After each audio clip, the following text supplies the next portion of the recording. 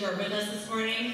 And I mentioned earlier that if you have any joys, any prayer requests, please put those in the comments below. And we would love to be praying with you and talking with you. And for everybody that is joining us here this morning, we are so glad that you are with us.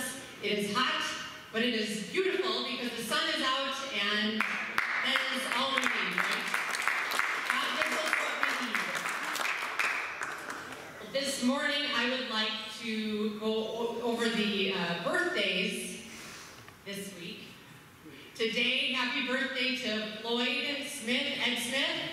I know he is out fishing this morning and having probably the time of his life, but I know he is with us in spirit. So happy birthday to Ed this morning, today. And then this week, happy birthday to Barb Stockman and Rick Stockman. So happy birthday, you guys.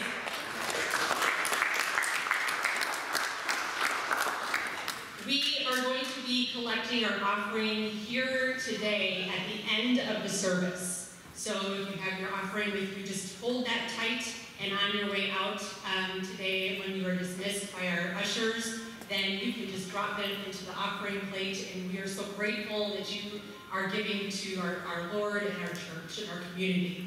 And those online, if you would like to mail in your offering, you can do that. You can go online to our website and utilize PayPal, super easy, and or you can just drop it off whenever that works out for you. But we are so grateful for everybody continuing to give to our community, to our church, and to do this act of worship for our Savior. Vacation Bible School is right around the corner, and we're down to the final few days for registration. So it's a little different this year. Normally we take people as they come the week of Vacation Bible School, and we're not going to turn anybody away, but in order to plan and to have all of our supplies and to keep everybody safe, we want to make sure that everybody is registered in advance. So you can pick up a form outside the office, or you can go online. You can go to our website. That link is on the website to register, but pass the word. We want to make sure we get all of our kiddos registered. And one of the cool things this year, they are going to be getting an awesome t-shirt that says work in progress, because that's what we are, right guys? We are a work in progress, and God is constantly working through us to give us all that we need as we grow in our relationship with Him. So it's going to be a great Vacation Bible School this year. Get the word out, get everybody registered. Tuesday is the last day for registration. All right, this morning, I need to kind of redeem myself a little bit from last week since the eggs didn't work out very well right now. God gives us what we need, and I am pumped about this one today. Today, we kids, well, first of all, kids, I want to mention, if you did not grab a Bible activity pack outside the sanctuary, make sure you grab one of those so you have that. It's got a little treat in it and some activity pages for during our service here.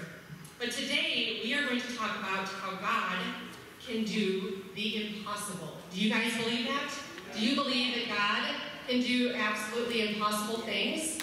Amen? Yes, I do. I believe that God is going to help me walk through this piece of paper. Really? So I wonder how many of you are asking yourselves right now, she is absolutely telling yourselves right now, she's absolutely nuts, right? Because how is Miss Gretchen, Aspen thinks I'm nuts. How is Miss Gretchen going to be able to walk through a piece of paper? That is totally impossible. Well, you know, there are things in our lives that do seem impossible, but the cool thing about it is God is always working and always giving us exactly what we need to make it through life. Now, you know, sometimes we are faced with problems. We're faced with questions that seem totally impossible to get out of, to try to figure things out, right? They worry us. Does anybody ever get worried? I get worried, I'll be quite honest. Even though I try to spend my time with the Lord every day, I still worry. That is one of my big faults. I still worry, but I do know that God has things in control. And when I really let go and give it to Him, He gives me everything that I need. Well, so kiddos, you might be wondering, what are some things that we're talking about? So let's go through some examples, shall we? So some of you have family members that are sick, right? And maybe you're wondering how they're going to be able to become well again. Maybe you're wondering how they're going to be able to get around again and do the things that they used to do. And you just don't have any answers. Do you ever sit and think about those things? Worry about your grandparents? Worry about your parents? Yeah? Then maybe with school right around the corner, how many of you are wondering how school is going to work out this fall? Are you going to have to go to school and sit in a classroom with your mask on all day long? Or are you going to be able to stay home like you were at the end of the last school year and have to do all of your studies online? Was that fun? Kiddos, did you like that? Some of you yes, some of you no. It was tough because you didn't get to see your friends, and imagining sitting there all day with the mask on, I'm not sure that that's really a great answer either. But God gives us what we need. Another example, some kids have family members that are not getting along right now. Or maybe you have a friend that you're not getting along with right now. Does that happen? Do you guys ever fight with your friends or with family members and you kind of wonder, how are things going to work out? And you might sit there and you worry and you're bummed because your friend is just not working out right now and you're not sure how it's going to get fixed. Some kids might wonder where their next meal is coming from. That's why, we do things like buddy bags, because there's a lot of kids out there that don't have parents to help them with their food, or the family just doesn't have the money to have the food there for the kids to keep them healthy. But some kids worry about that kind of stuff. The Bible tells us that all things are possible with God. In Matthew 19, verse 26, it says, Jesus looked at them and said, with man this is impossible, but with God all things are possible. Amen. It is not good to sit and worry about things. When we try to figure things out on our own, it never works. And we are miserable in the process. Yes. But God gives us the opportunity to have an amazing life with Him when we trust Him, when we put our trust in Him, and when we believe that we can do absolutely anything through His power. He has a plan for each one of us, and He is working all things out for good. And the impossible things can happen when we just put our faith in Him. He performs miracles every single day. Maybe it's the miracle of getting an ice cream cone, right? Maybe it's the miracle of seeing a bird, one of your favorite birds, land in one of your trees and hear its beautiful song. Maybe it's a huge miracle where they heal cancer or they heal some other sickness. He is constantly doing miracles. It's just whether or not we see them. We can see those impossible things that He's doing. So when we put our whole faith in Him, our trust in Him, He gives us ways to do the impossible. I told you I was going to step through the paper. That's great. Right?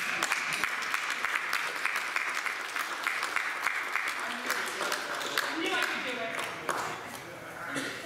And it was a work in progress. Work in progress, yes. Bring on the eggs. Knowing all of this, guys, can give us hope, knowing that we have Jesus to help us through anything.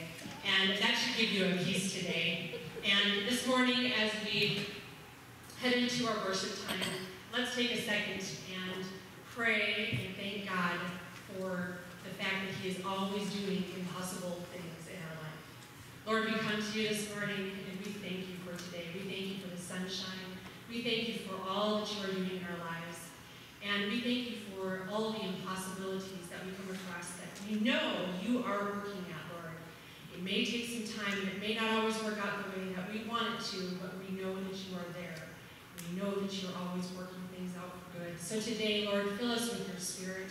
Give us a peace, knowing that You are in control and that You love each and every single one of us. Lord, we come to You, and I just pray pray that you help us to set aside everything that is going on this morning, Lord. Let this just be a time of amazing, joy-filled worship.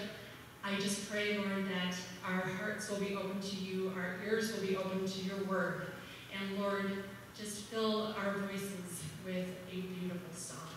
We thank you, Lord, for all that you are doing in our life. We ask all of this in your name. Amen. If you are able, please stand with us this morning and join us in worship.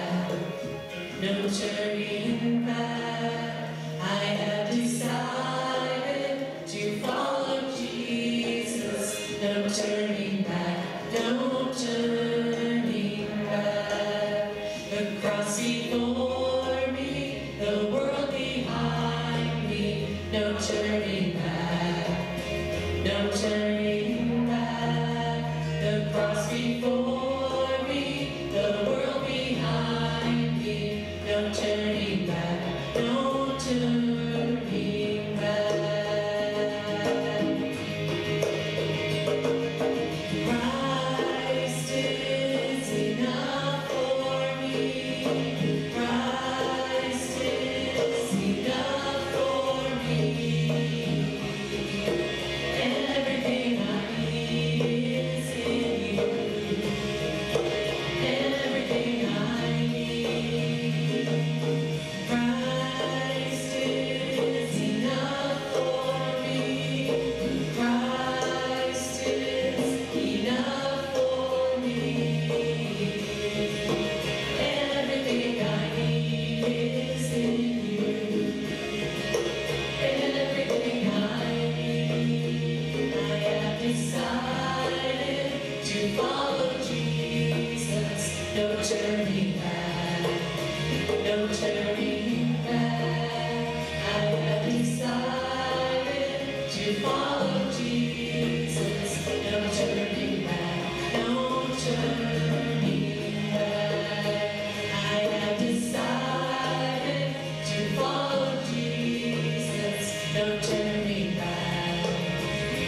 turning back.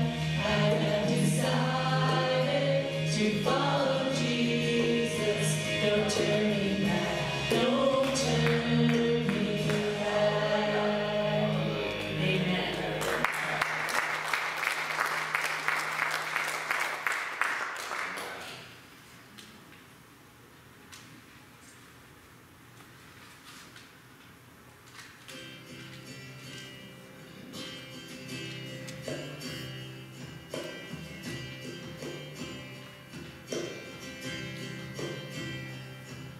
Splendor of the King, golden majesty, let all the earth rejoice, all the earth rejoice.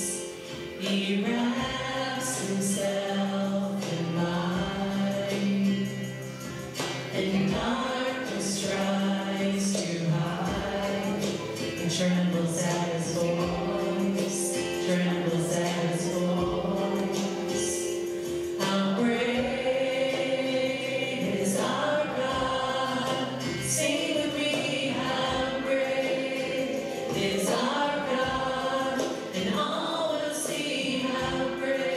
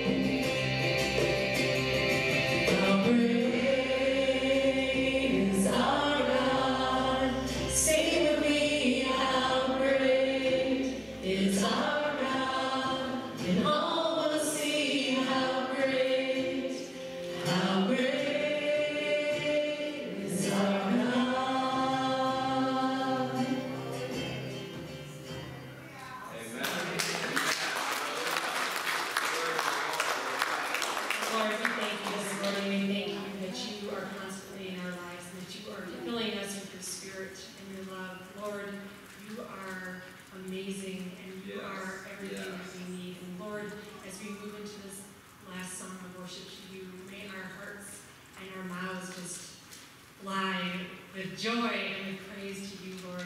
Thank you for being so faithful, and thank you for your love. We come to you and we ask this in your name.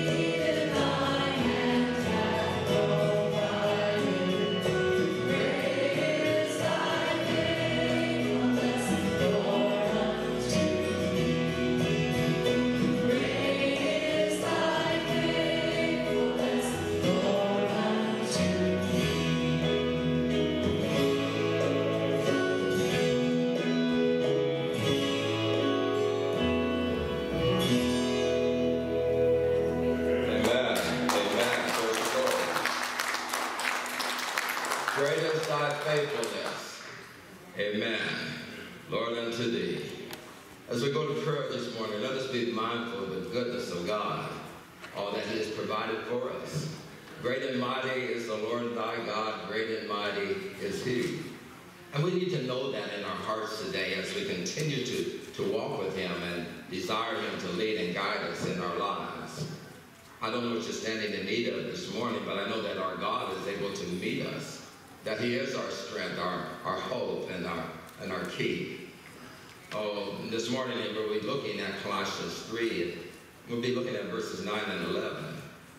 And all of these words that we've been getting is about the relationship of the songs that we heard this morning.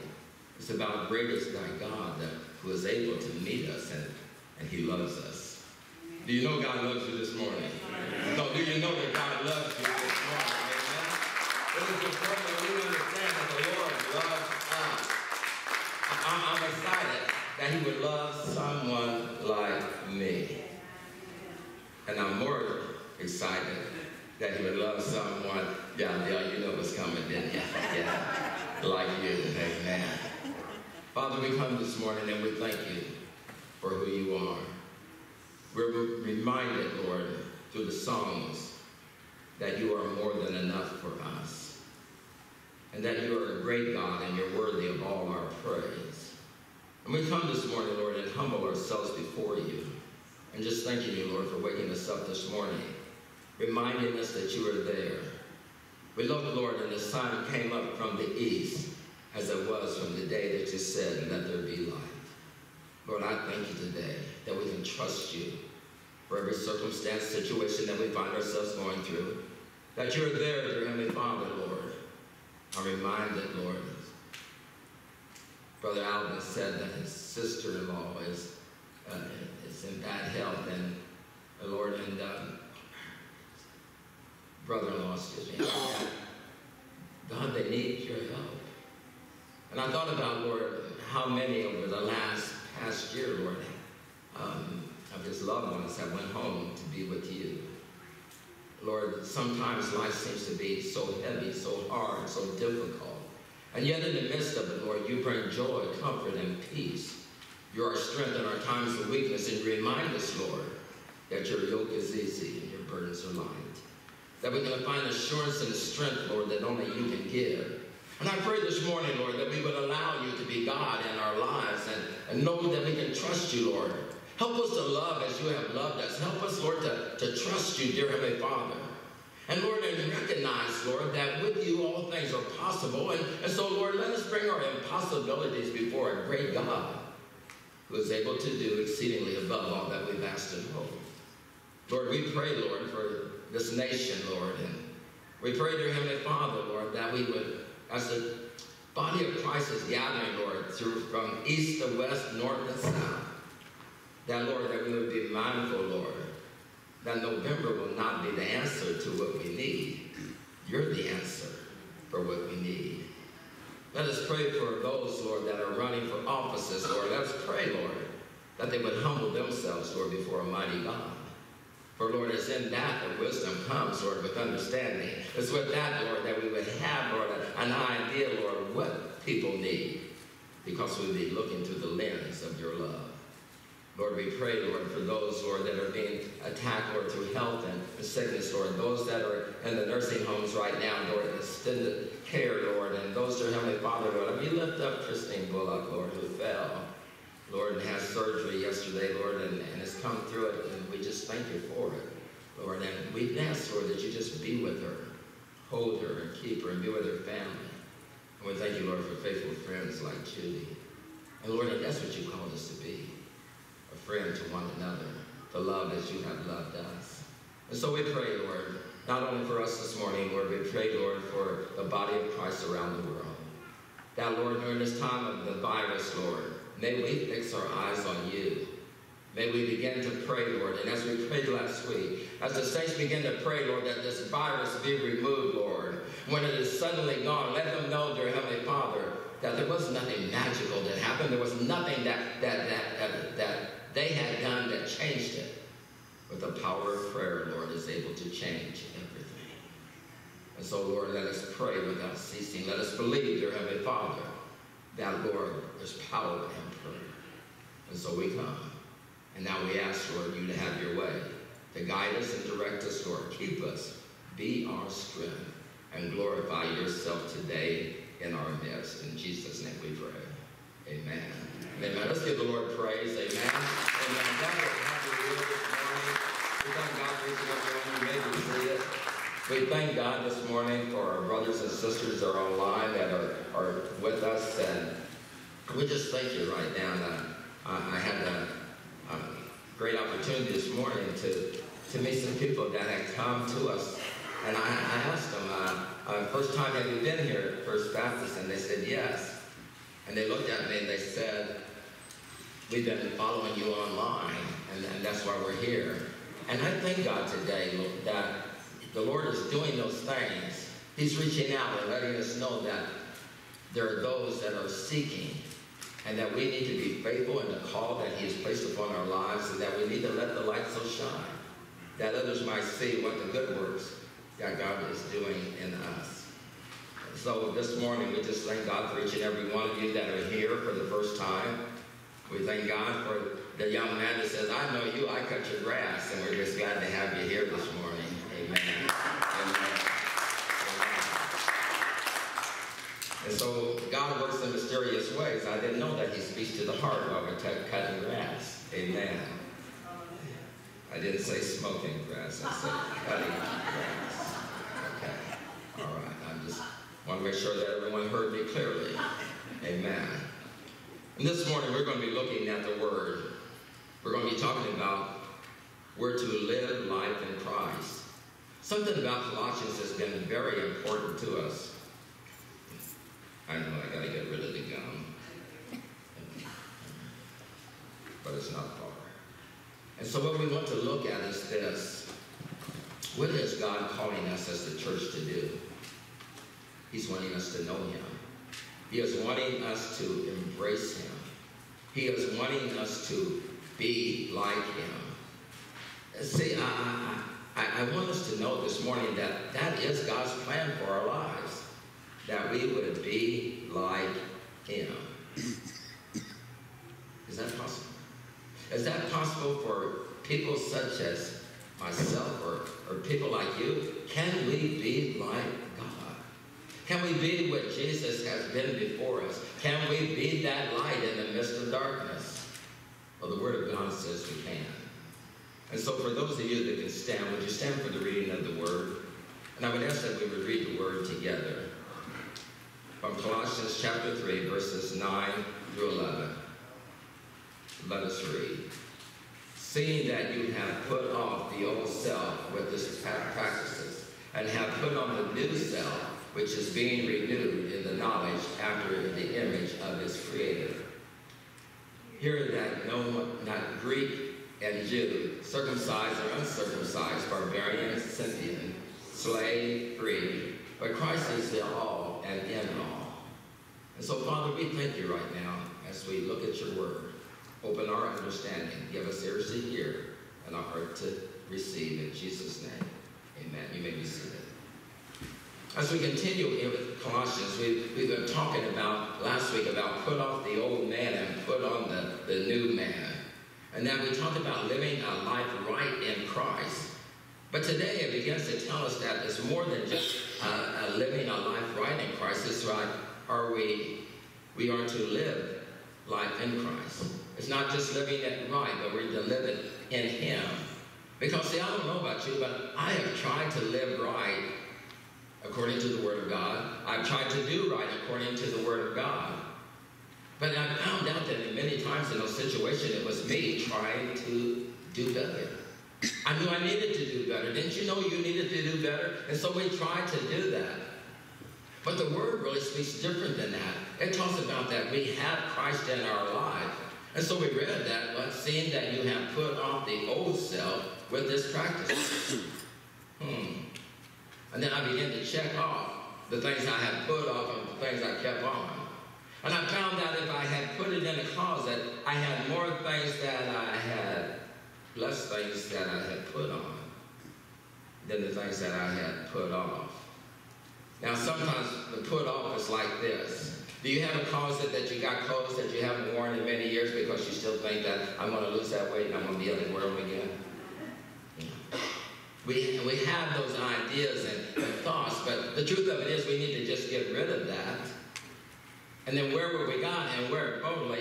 And then if we have to buy other clothes because we lost more, doing more, then we tell everybody, don't I look good? When we not walk in and begin to share with them that this is what I've been doing. And as the Word of God tells us when we put off the old man, that it says, don't hold on to it, don't cling to it, but let it go. And so what we're talking about is in Christ, that we are to live life in Christ. That we need to put all the newness of God in our heart and in our lives. and that we need to walk with him in strength. And so it read, seeing that you have put off the old self with its practices and have put on the new self, which is being renewed in the knowledge after the image of its creator. Here there is not Greek and Jew, circumcised or uncircumcised, barbarian, Scythian, slave, free, but Christ is all and in all. And we understand that, and we say that when you receive Christ, everyone has Christ in him. And yet I believe that we have not hung on to what that scripture is really speaking to our lives. And so we're going to talk about those things today. Last week we looked at living a life right in Christ. It talked about that if then you have been raised with Christ, seek the things that are above, where Christ is seated at the right hand of God. Set your mind on things that are above, not on the things of the earth. For you have died, and your life is hidden with Christ in God. And when Christ, who is our life, appears, then you also will appear with him in glory. So put to death, therefore, what is earthly in you. It tells us that we need to die to self. And then we said that that's all right. But I know some people who are skittish when it comes to needles. And then they became diabetic and they had to stick themselves. And for some it was like this. They knew that if they did it, it would be better for them. But the idea of sticking themselves just was difficult for them to do because why? They don't like needles. And so when God tells us that we ought to put off, that we need to die to self, we find it difficult for us to do that because why? There's some things that we have that we do in this life that we really like, and we know that it's borderline concerning the things of God, and yet in ourselves we keep trying to say to ourselves, Lord, I'm not as bad as I used to be. And so what we're saying to God is that I know you want me to die, but Lord, I'm not as bad as... I'll look at someone else, yeah. I'm not as bad as me. Lord, and that's what you can say this morning.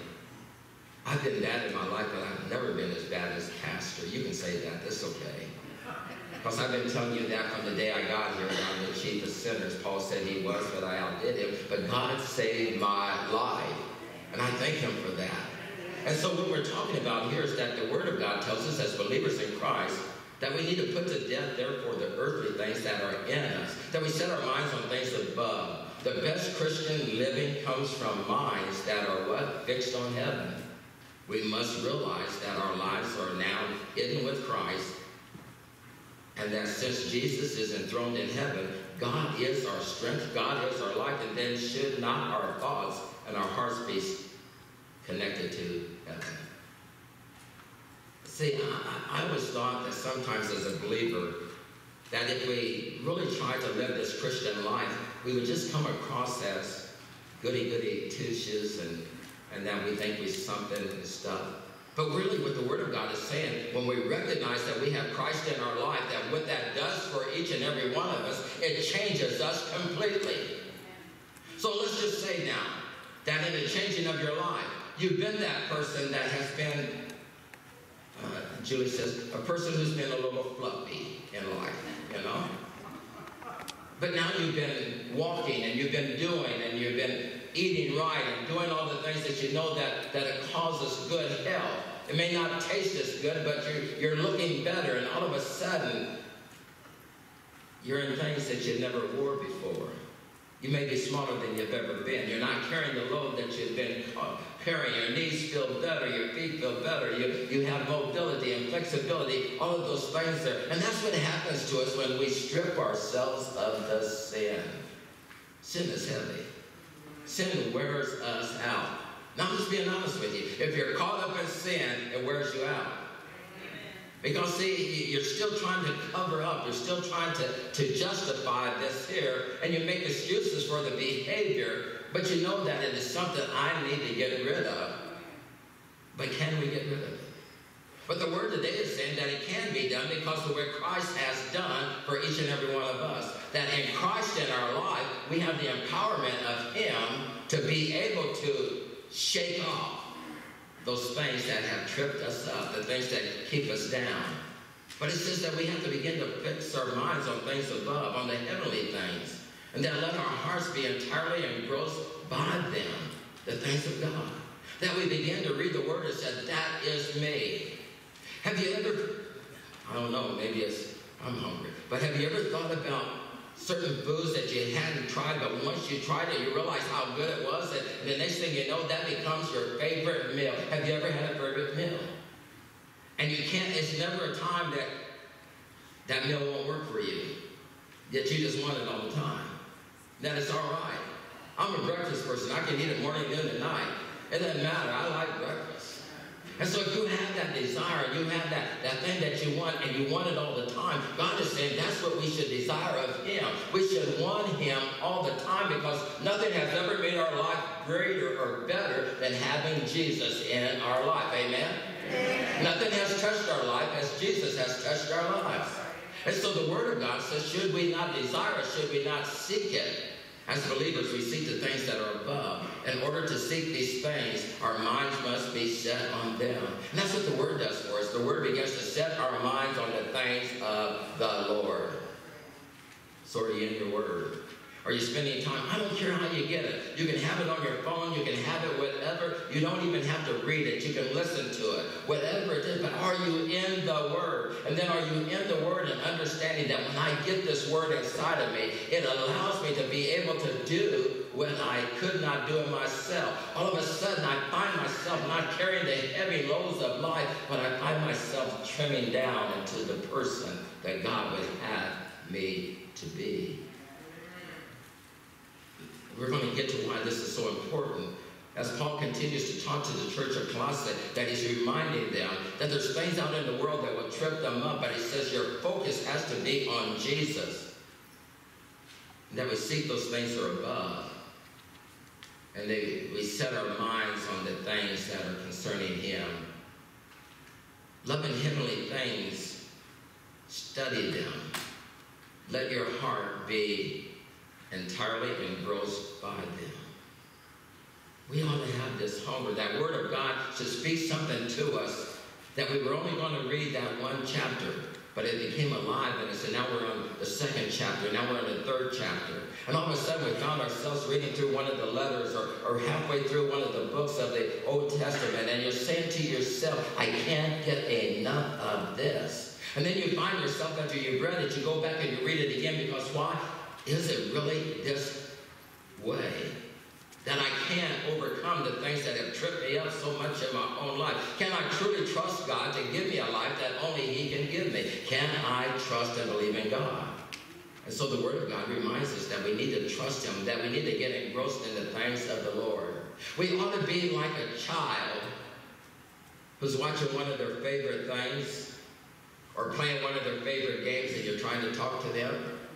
And you're talking, they have not nodded, yet you even in the room. They have not made, no, I'm not even going to blame it on kids, because why? I know some people who get busy on the things, and then they get engrossed on things.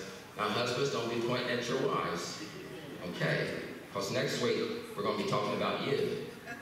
What I'm saying is that in these things, God says we ought to get engrossed in Him, that we ought to want Him, that we need to desire Him, and that we should not get to a place that we can't get enough. You remember the commercial they used to say, you just can't eat one?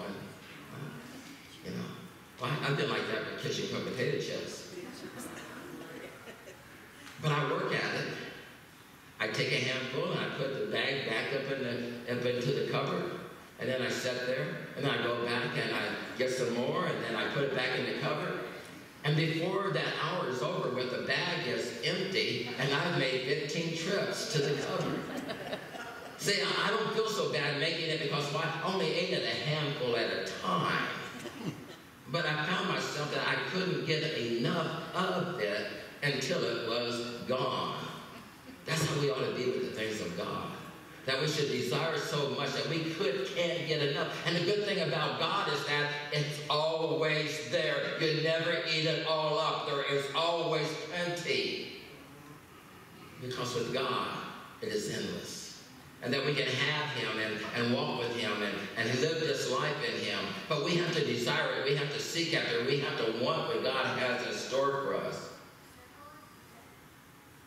And so we live our life with our eyes fixed on heaven, on the things that are above. Earthly things are not all evil. I shared that last week.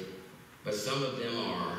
Even things harmless in themselves become harmful if permitted to take the place that should be reserved for the things above. You know,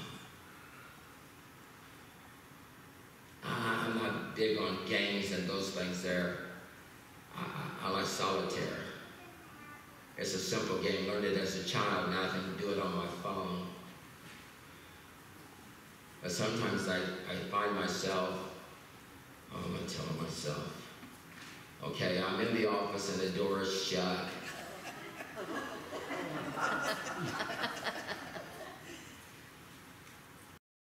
I know I should have been working on the message.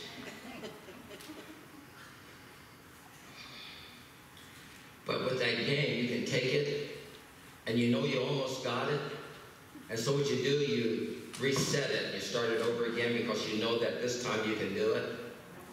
And then after about the 5th or 6th time, you realize you can't do this here. So then you go to the next game.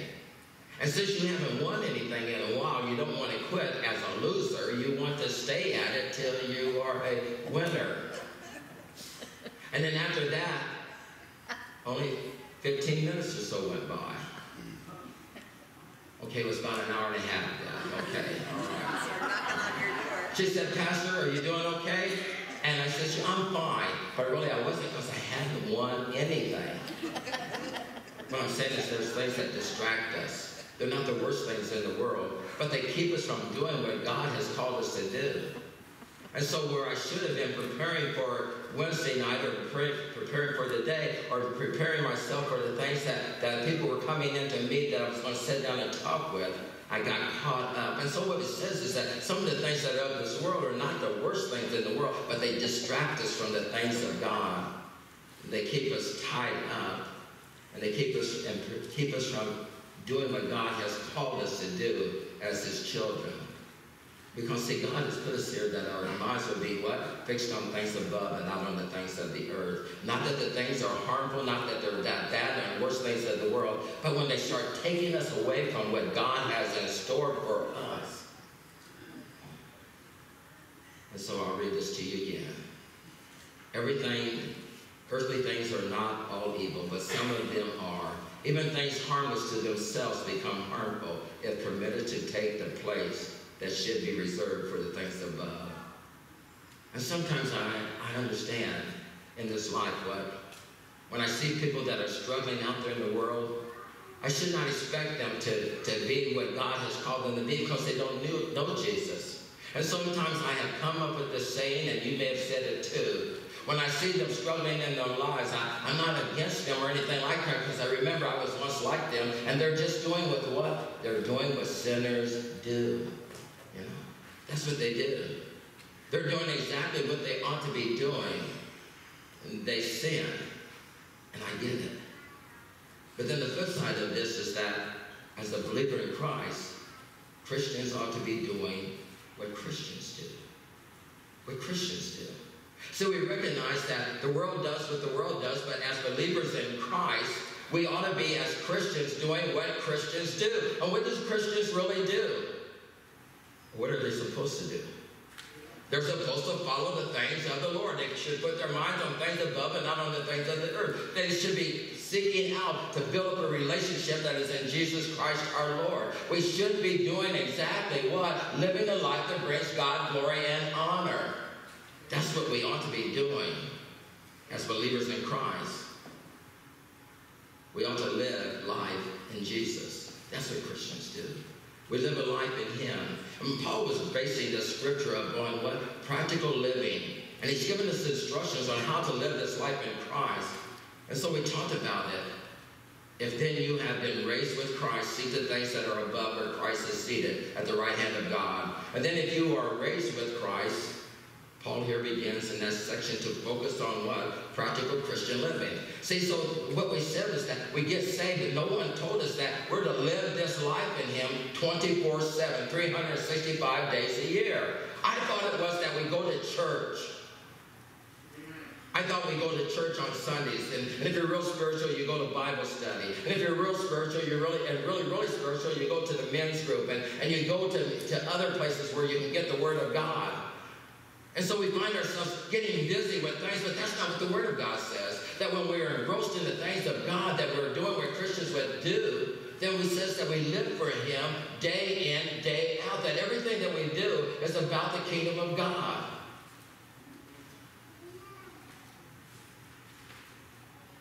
That means that God is wanting us to give Him our all. Everything that is in us, He's wanting us to give Him our all. No one told me that God wanted us to give Him our all. What would it have been like had we come forward when we gave our lives to the Lord?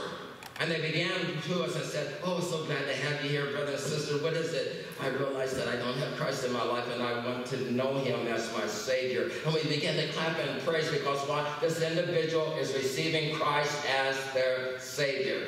Forgive them of sin. God so loved the world that He gave His only begotten Son, that whosoever believes in Him should not perish but have eternal life. And so we're excited. We clap, we applaud to them. Because why? They said that they recognize that they're a sinner and they need Jesus in their life. And we get excited. But what if it had been that they came forward and they said, "I want to give my life to Jesus because He gave His life for me." And we begin to say to them, this is what this is all about. You're no longer your own. You've been bought by a price.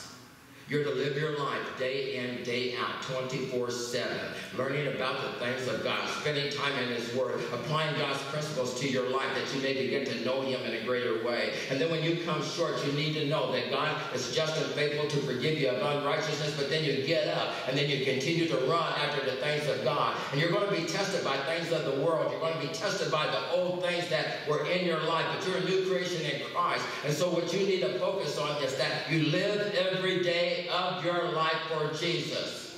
Amen. The old things have gone away and you become new in Christ Jesus, and you're supposed to live like this. Amen. So now do you really want to let Christ be the Lord of your life? Do you want Him to be your everything? So if that is, then all the fussing and cussing and this and that and all of those things, you get rid of all those things and you begin to live your life for Christ. I believe that they would have said that to many of us. We would have went back to our seats and said, "I need to rethink this over." Because some of the things you're talking about are things I like to do.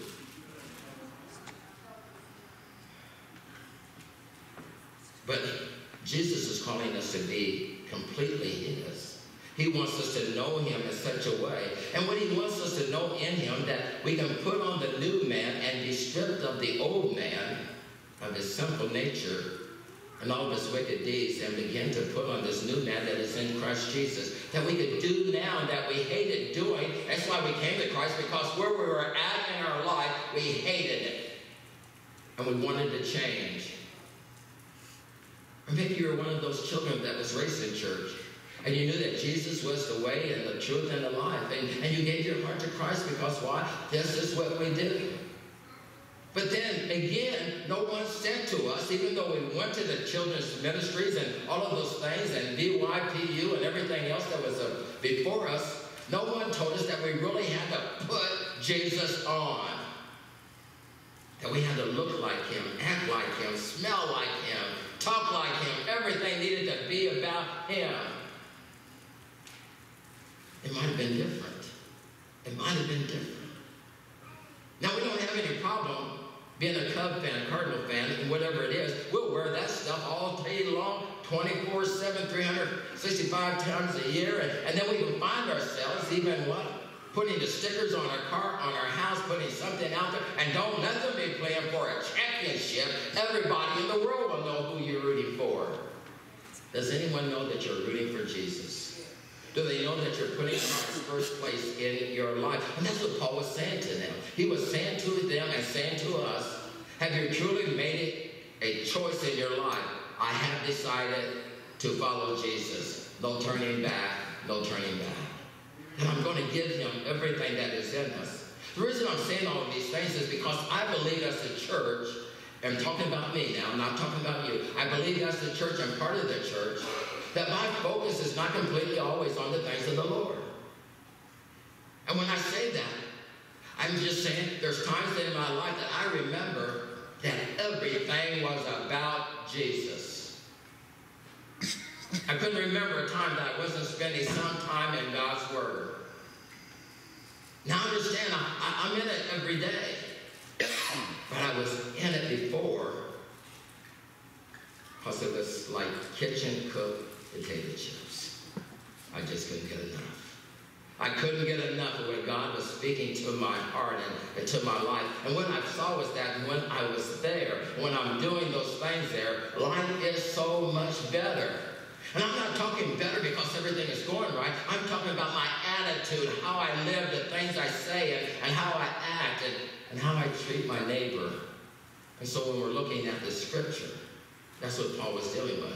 Paul was dealing with them that you've learned and you're in the Word and God has changed your life, but there's more to this Christian walk than what you have seen. And I thank God that you're embracing it, that you're doing it. But then he goes on to say that you need to put it to death. And therefore put to death your members. Therefore points back to our identification that we are risen with the Savior, Lord Jesus Christ, who is seated at the right hand of God, which is mentioned in Colossians 3, 1 through 4 that we just read. And it is because we understand this fact that we can put to death the things in our lives that are contrary to our identity in Jesus Christ. Many years ago, I started wearing t-shirts, and on those t-shirts it had this here on it. And when I got the t-shirts, in the ministry of Jesus Outreach, that we were out on the streets, we were sharing the word with people, we were having praise. We couldn't sing, we didn't know what we were doing, we just loved the Lord, and we would be out there.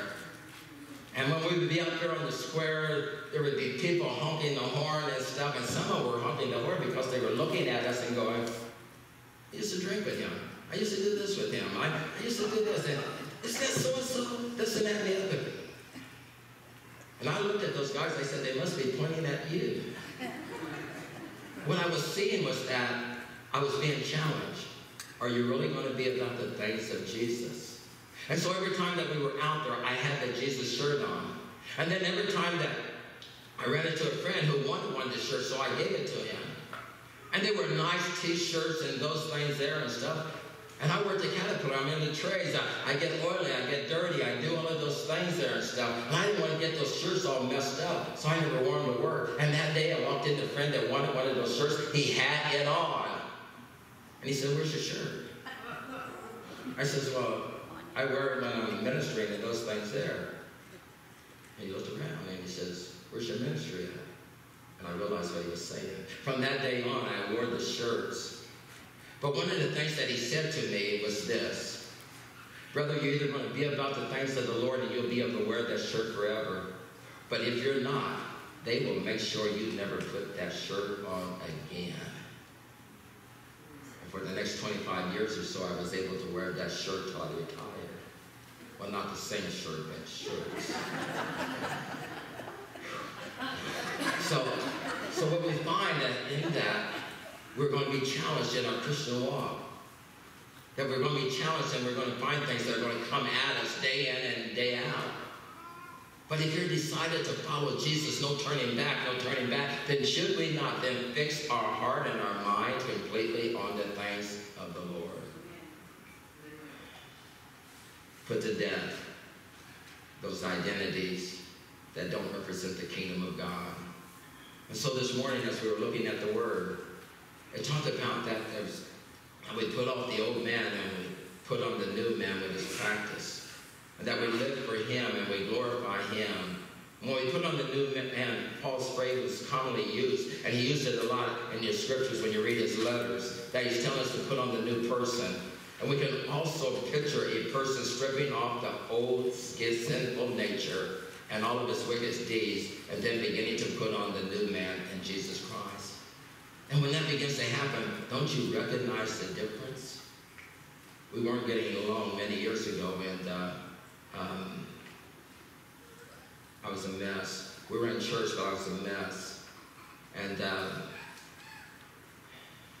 she got tired of it.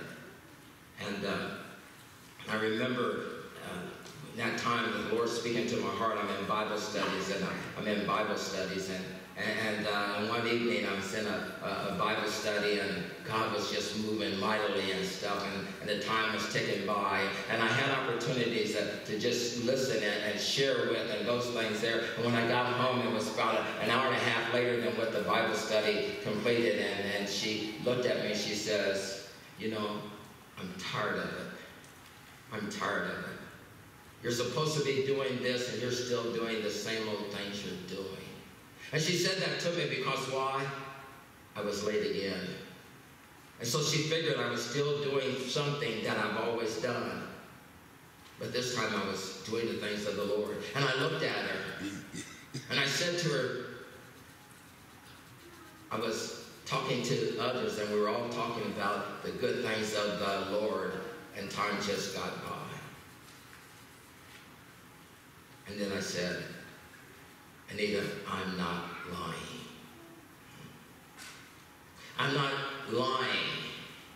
And this is what this lie looks like when we talk about the old man. My mother used to say to me, I need you to be home by such and such a time. And I've been stayed out a little later, and I know I was late.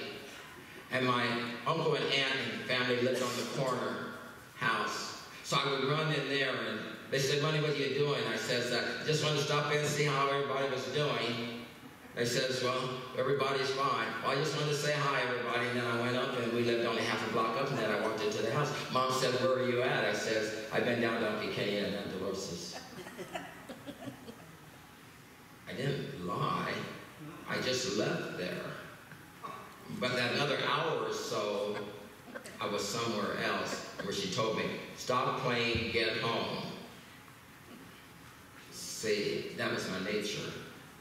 And so I said to her, I'm not lying. I never didn't tell her the truth. I just didn't give her the whole truth. That is what it said, that we need to put those things off. We need to stop doing those things, because why? Sometimes we think that we're doing okay, but it's hindering us in our walk with the Lord.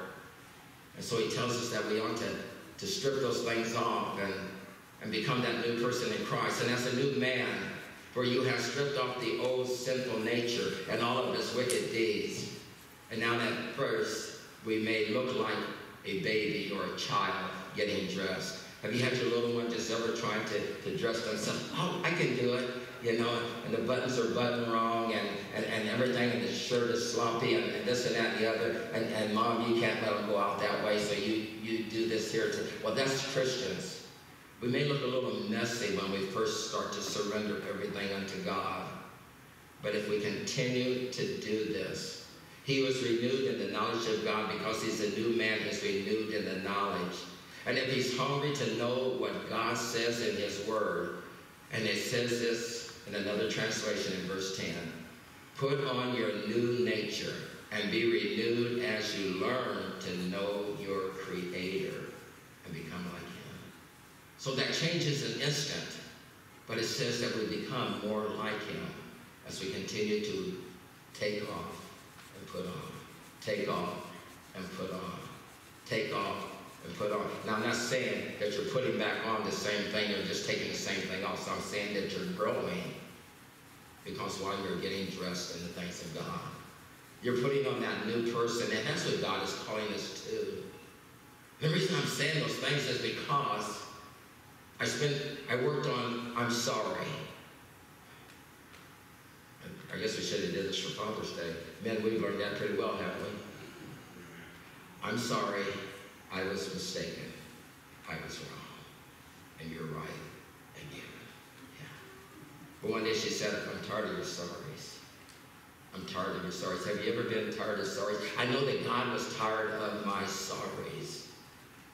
And he said, when are you going to do it different? When you're going to do it better? When you're going to be more like me? I'm still getting dressed. And I'm still being renewed in the understanding of the things of God, and so are you.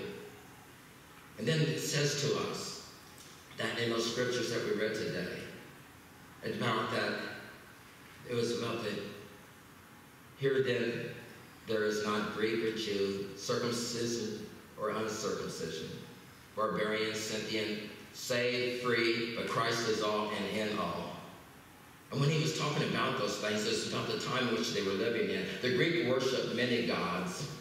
The Jewish worshiped one God, but now they are one in Christ. The Jewish people took great pride in their circumcision. And we talked about circumcision that God is talking about is what? The circumcision of the heart. And it says that the circumcision for them symbolizes their place as the chosen people of the covenant of God. And that's where they're at today. They understand that they're the chosen people, but they're still trying to live something that they can't live. It's called the law. They need a Savior. And so it goes on to say, so then because of that the Jewish people took great pride in their circumcision and the symbol that they were the chosen people of God. And out of Abraham, Isaac, and Jacob, the nation of Israel came forth. And God had a plan, and the plan was that out of that nation, he would bring forth a Savior that would save not only the Jewish nation, but save everyone that he had created. And so it goes on to say to us that he separated them from all others. But now we are one in Christ. Because Peter and them were Jewish, but now they're one in Christ. They spoke to Cornelius. They've done all those things. They shared. They went into all of the world and they preached the gospel. And then it talked about barbarian, referred to the non-Greek. They were foreigners.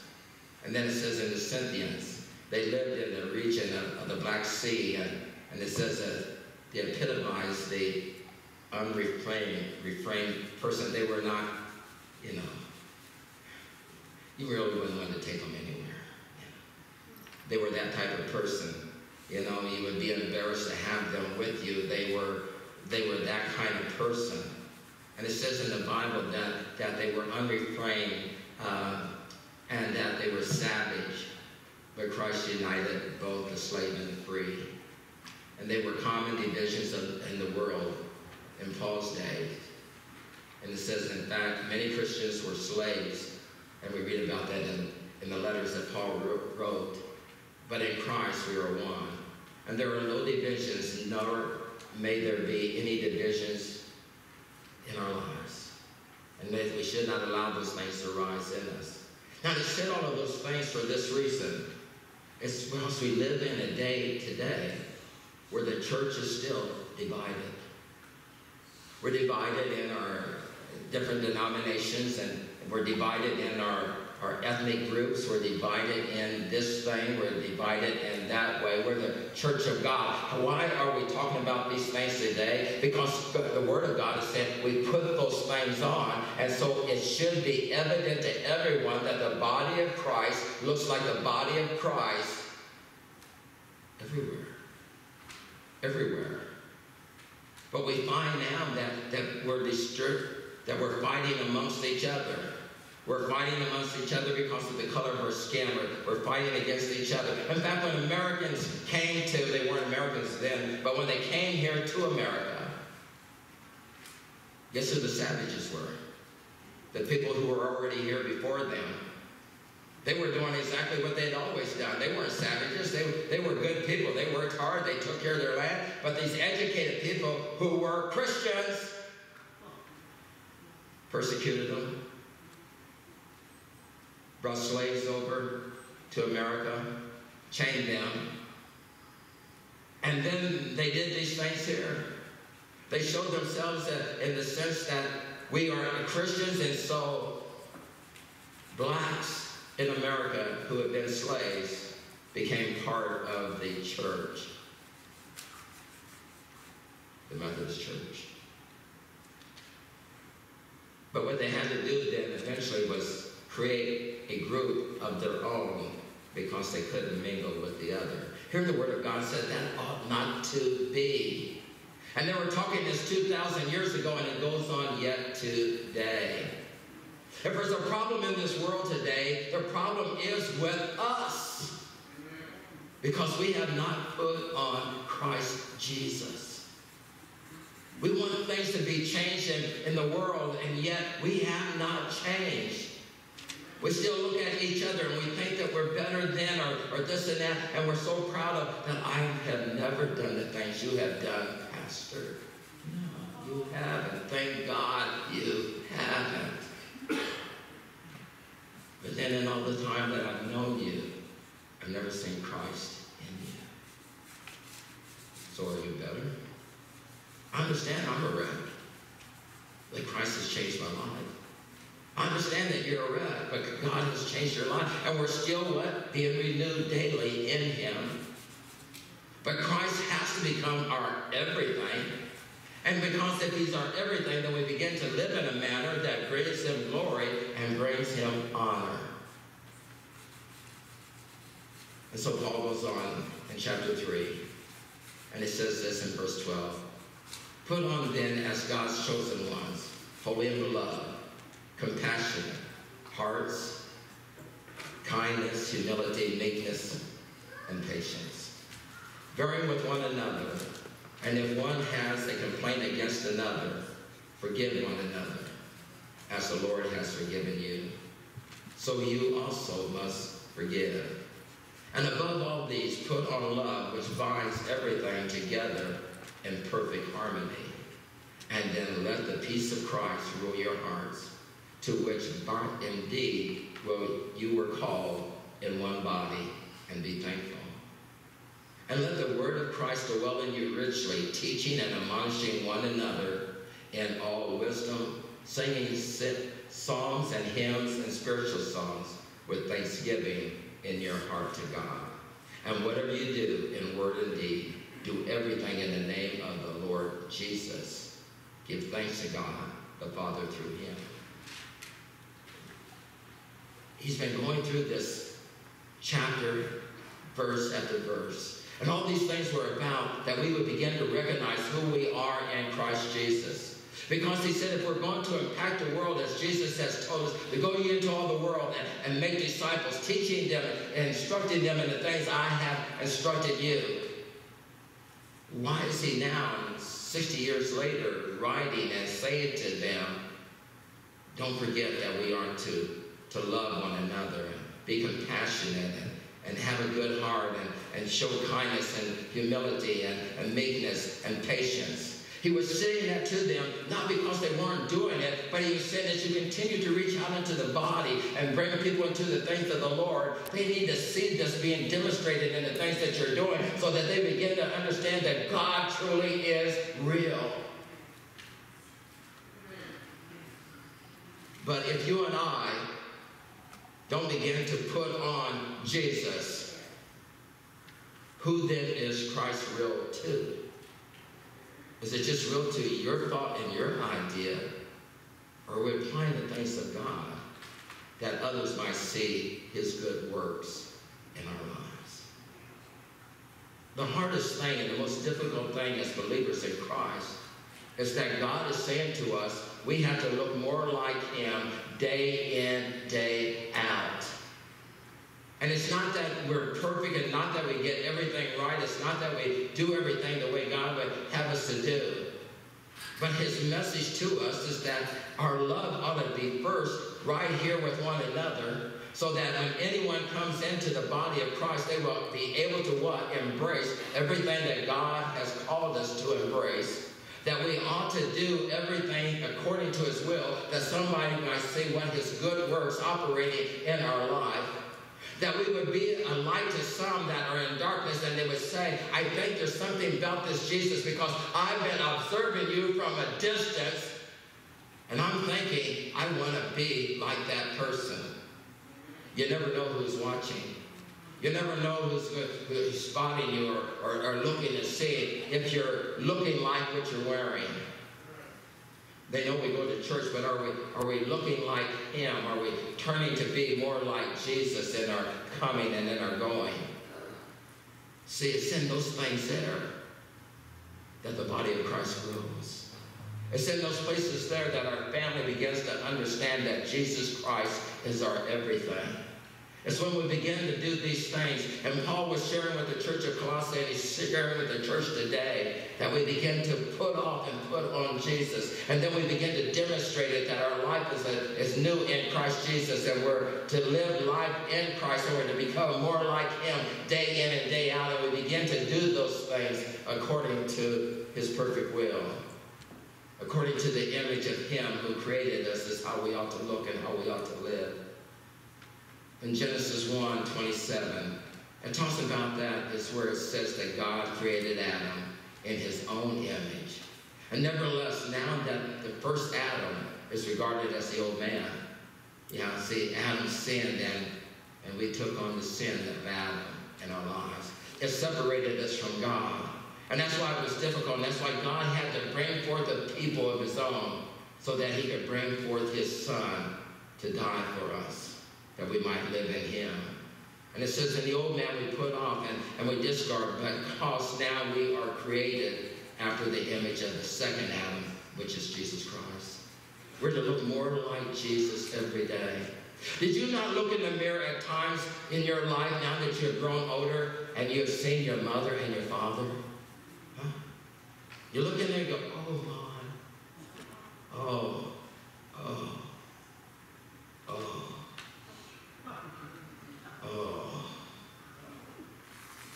But if we're starting to look in the mirror and see Jesus, you would go, oh man, I'm looking good. And what has happened?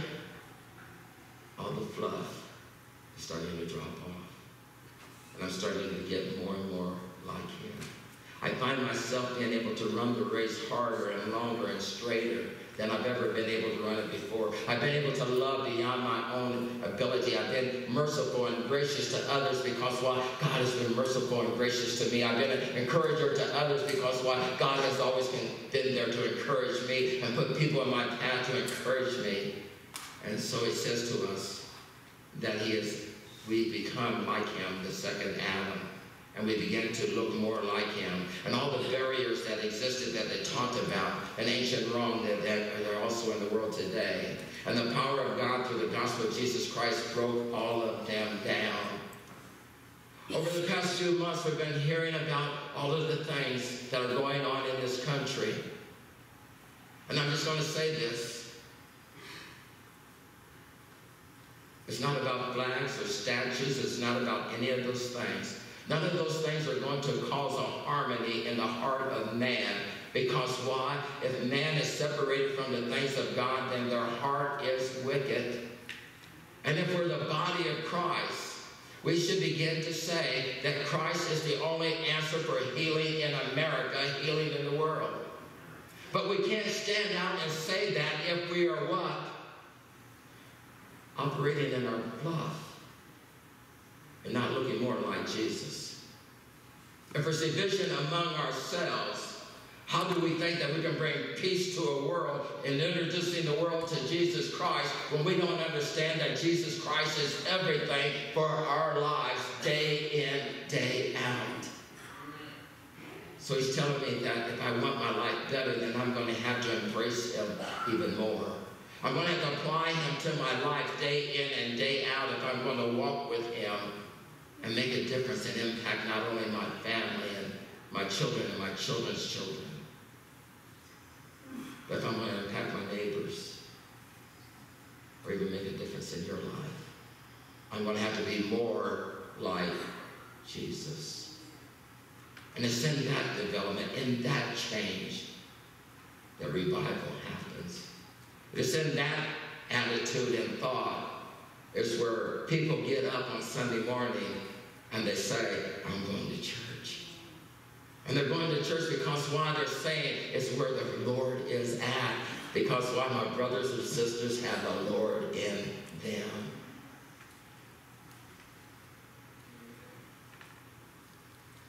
And so the barriers existed in ancient Rome. And the power of God through the gospel of Jesus Christ broke them all down.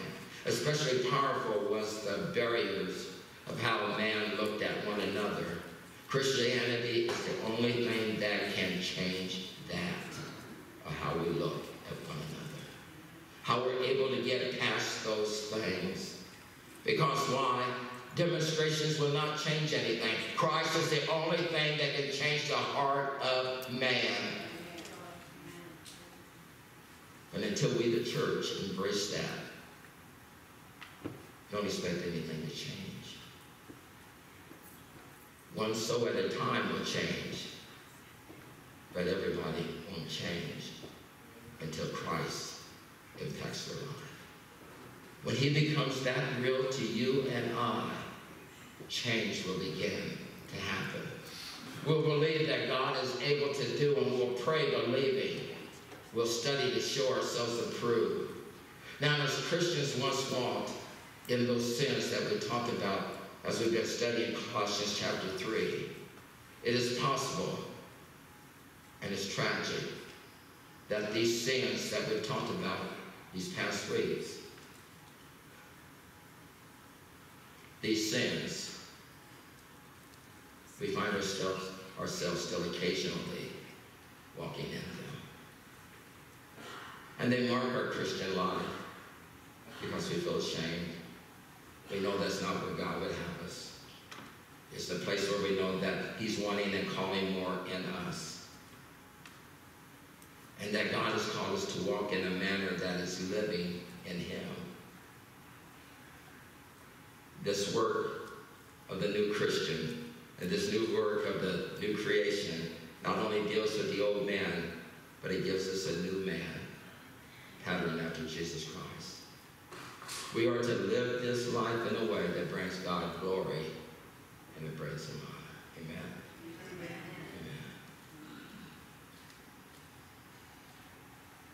I have to get there.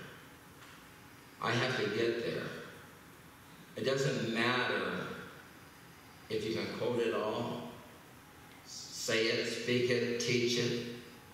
If you're not living it, you're missing out on the greatest adventure of your life. It's because when we give Jesus our everything, everything changes. Everything changes. Change doesn't come just by praying. Change comes by applying where God has called us to. And we need to know that today for our lives. As the worship team is coming, I'm just going to ask you today to say and ask yourself, am I ready to give him everything? He's been building us up to this place to tell us that we are to live in Christ. That's where we're at. And that's where God has called us to. And so this morning, as you're watching and listening to us on the screens, and maybe you're sitting there at home and you don't know Christ as your personal Savior, you need to know today that his arms are reaching out to you. And if you're here this morning and you know that Christ is speaking to you, I ask that you would come and meet us after church, and we will talk with you about the things of God. Call us if God is making an impact and a difference in your life, and we will be there for you.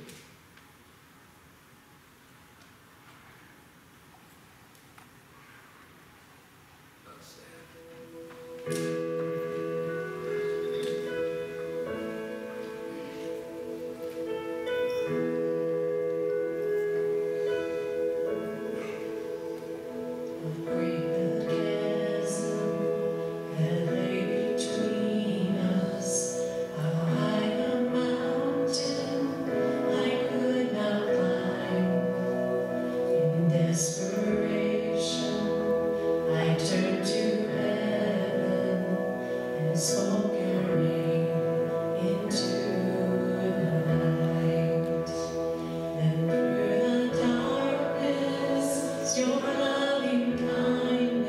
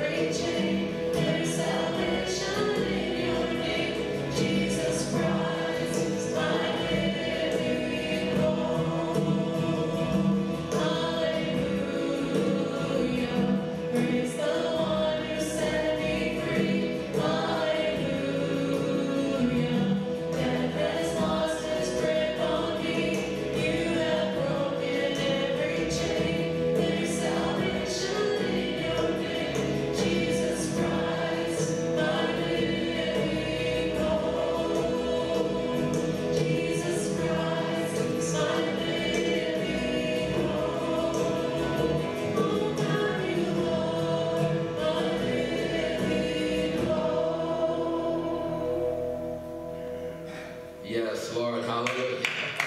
Hallelujah. Jesus Christ, you are our living hope. And so, Lord, we thank you now for who you are. And I thank you, Lord, that you are explaining through your word who we are in you. Lord, I pray that we will find, Lord, that we will grow and grow in our relationship with you. We'll no longer dress like babes or children, but we will dress as those who've been covered in the blood of the Lamb of God. We thank you for this great salvation. We thank you for the transformation that you have given and the call you have placed upon we, your church. And Lord, and as we grow in you in the likeness of your glory, that our lives, Lord, will represent, Lord, you. For you are all those things: meek, humble, loving, caring, merciful. You are great and mighty. And Lord, you have called us to live and look like you. Help us, Lord, that we might grow and grow and grow.